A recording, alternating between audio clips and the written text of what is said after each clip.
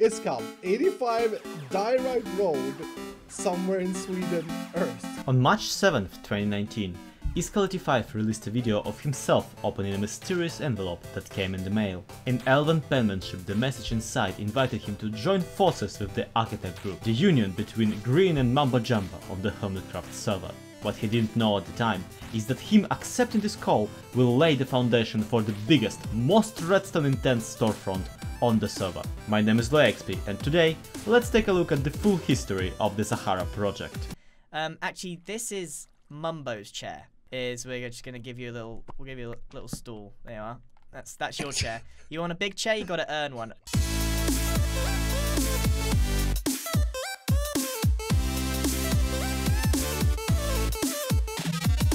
For those of you unaware, Sahara is a shop. It was dreamt up by MumboJumbo and Grian shortly after the end of the Hermitcraft Civil War. The idea was to create one single storefront selling everything at a reasonable price. The name itself was supposed to be a play on Amazon store, though the silliness of it has been pointed out plenty in their comment section. Like for example, the visual of Sahara Desert really invokes the opposite of "we have everything" idea, or how Amazon itself is an online shop that delivers to your home, whereas Sahara is a building that you have to go to. Now people have been telling me like Amazon is called Amazon because of, you know, all the, it's like A to Z and it's got loads of stuff in it, but I feel like we can call it Sahara and just make sure we sell a lot of sand.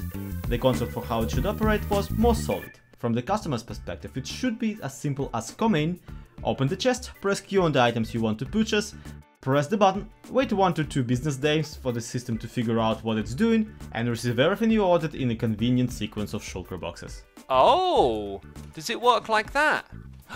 We got the full order! Naturally, the first thing they did on the road to the setup was drop a bunch of sand over Kapfan's base. Just, you know, to let him know that they're coming. We're not even in business yet, and we're already doing stuff like this. So they've gifted us thousands of sand they desperately need to build up their shop themselves. Is that a smart business decision, Scar? I feel like they shot themselves in the foot. After the dominance was properly established, the architect trio started construction. Grian was appointed to supervise the exterior construction and the interiors not occupied by machinery, whereas Mumbo and Iskall were on the redstone duty. How hard is it, right, to just center up?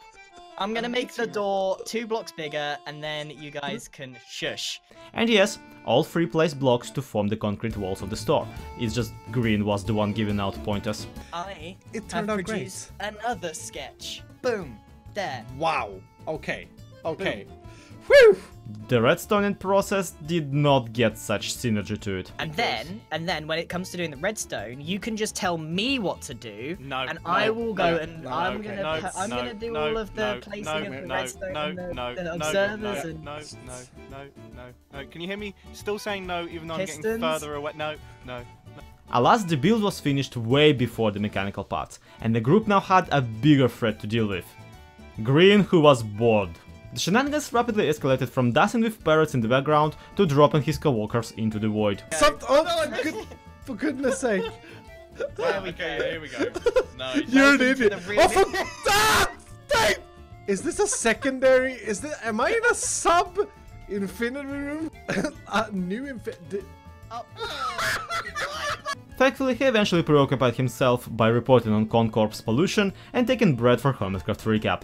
Yeah, Sahara News was a thing, but while their ability to get high-profile celebrities is impressive, I stand by that you cannot call yourself a proper Hermitcraft news organization unless you offer an extensive coverage of Jahil's. That man is a national treasure. This legend of nature, by the way, ended up attracting Rand Bob the hippie and started his own whole thing that honestly deserves its own retrospective at this point. Sahara in the meantime grew stronger as its redstone units took shape. First and foremost, it needed to store the stock, but more importantly be able to dispense it into a water stream in previously specified amount. This is something MumboJumbo developed, and together with Iskall they filled the warehouse portion of the build with 40 of those. As the resources ran out, the goal started slowly to shift from get all the diamonds in the world to maybe break even someday. That's where the gang encountered another problem. The original plan was to have the amount specified by buttons located on the user interface. The user interface that was 50 blocks away from the warehouse. This meant that they needed to establish 50 independent redstone lines, dragging for 50 blocks each. That's at least 50 blocks wide, I mean... That's this entire plaza. Or revision the whole thing, which is what Iskall did. The lamps over the chest still came in handy later as a progress bar informing the customer of what stage the processing of their order is in. And the solution to the 50 block problem was found by just moving the decoding sequence all the way back, you know, under the warehouse. So now the absolute behemoth of mechanical marvels that was the decoder and the storage system were hiding a mile away from its humorously tiny face, like an incredibly buff giraffe. Not much was left to do, only gather all the shulker boxes ever and also agree on the logo to represent the company, mostly because the Concorps one was really fancy and they were really jealous of the time. And of course they've put a bumble on it, why wouldn't they? Oh yeah, sorry. That's actually a graph of our growth. Sorry. Here's the logo. Boom. Oh, nice. That's I so like the much better. cactus. By that point, however, Village and Pillage update caught up to the Hermitcraft server, and walking on anything redstone became nigh impossible because of the observers lagging out in early version of the update and other growing pains. As the Hermitkind established Hermitville, their 1.14 camp to wait out the bugs in, Grian, Mumbo, Iskall and Stress Monster happened to claim houses for themselves, one right next to each other, forming the Sahara, and Stress is also there, street. A new town presented a new opportunity. With the whole group now far away from home, most will prefer to part with some of their diamonds instead of having to go all the way back to their bases and grabbing stuff from them. So came to be Sahara Express, a convenience store at the outpost where convenience is really the keyword, as overpaying a bit for basic resources is still more convenient than traveling out to the mainland, which is like thousands blocks away. Yes, this looks really good. Now, there isn't a whole lot of space. I gotta be honest, there isn't a whole lot of space to put down the actual shop.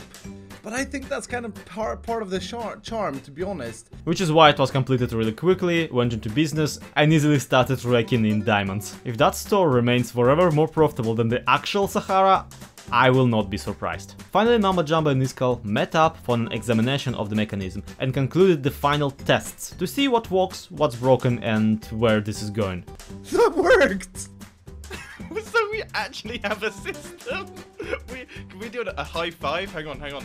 Yes. And pow. I missed you. Together they concluded that Sahara is indeed brilliant, which did not mean that it was walking, which should have been clarified to Grian, because as it turns out, Sahara was not brilliant enough to survive a baked potato thrown in it.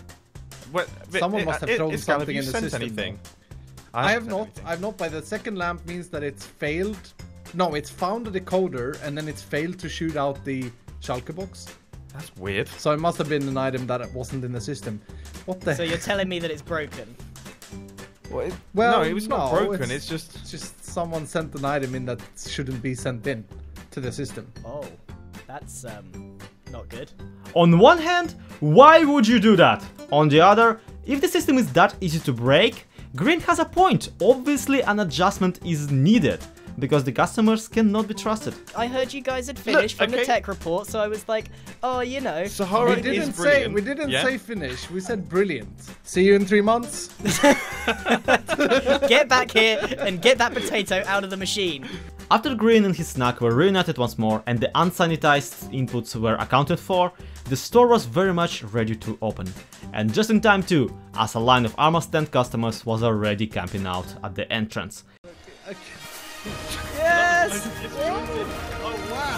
Oh my goodness. The honor of being the first customer, however, went to Randall, who they nearly blew up when cutting the ribbon. This is why traditionally it's not done with dynamite. As is to be expected by this point, the purchase didn't go to plan either. The system ate up the order, but only receipts made it into the mail. So the Amazon experience is true to form, I see. Where are my goods? Go, that's gentlemen? Sahara in a nutshell. You get charged for things that don't actually arrive. Here's my idea. We kill him. Okay, we bury him, get rid of him, make him disappear. We have enough money, we're fine. Okay. I think that sounds a bit harsh, to be honest. But a couple of tweaks and an assassination attempt later, Ren was once again invited to shop and even got away with a beacon for just 1 diamond because somebody forgot to adjust the prices to the actual ones. I think I'm gonna get some more beacons if that's okay. No. But what really matters is that the purchase went through, which means that the store was now functionally complete and open for business. And that's where it stands at the moment of me making this video. All things considered, the road ahead is no less complicated than the one behind them. It's one thing to open the store, it's another entirely to keep it stocked. A shop that sells everything is also a shop in competition with everyone. So between Concorp owning half the monopoly board and other hermits hoping to score some diamonds themselves, Sahara really will be an uphill battle. Unlike Concorp, however, Sahara has more than just redstone farms backing it up. Behind the scenes of the redstone tomfoolery, Iskall has already started establishing connections in the market, willing to bring first monster in, to agree to sell ice at the reasonable price, and even Exuma as a reliable provider of wither roses. Will it stand the test of the market, or is it truly a project too big to even break even on the materials spent? Only time will tell. But what it surely is a technical achievement, even if an incredibly convoluted one. And that's pretty much it for the Sahara so far. My name has been Zloexp, this has been Hermitcraft Recap. In the end card theater today is that time I attempted to force Hermit Coin onto a server I play on, so that's a fine disaster too. To be continued, have a good one, bye bye.